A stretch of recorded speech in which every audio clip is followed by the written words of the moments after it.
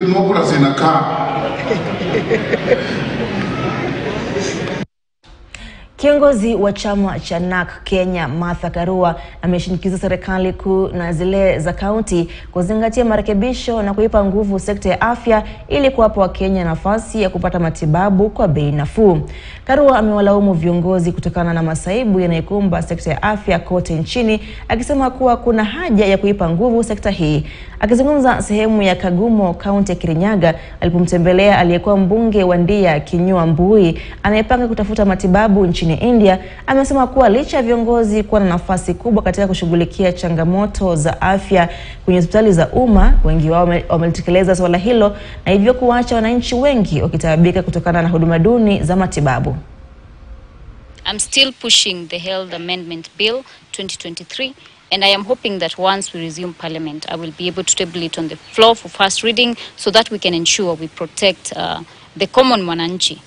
Because I believe that every Kenyan has a right to access the highest level of attainable health care, and we must ensure that everyone is catered for.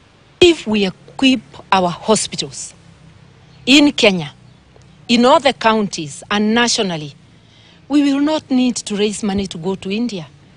We need a good health service, NHIF, and we need equipment in all our hospitals, so that these journeys that are necessary now become unnecessary in the future. We are asking leaders to attend to that. Disease does not know parties, does not know anything else. And we also want to emphasize, this is a leader who has served this county, and it would be wrong not to support him in his hour of need. We wish him well as he travels to India to be assisted. And I want to really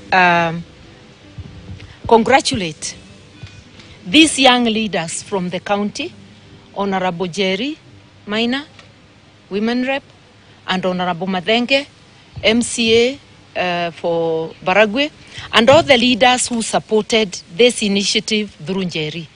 We are very, very grateful as a sister, because we are sisters in the struggle with Honorable Kinyua Mbui. He is my brother, I'm his sister.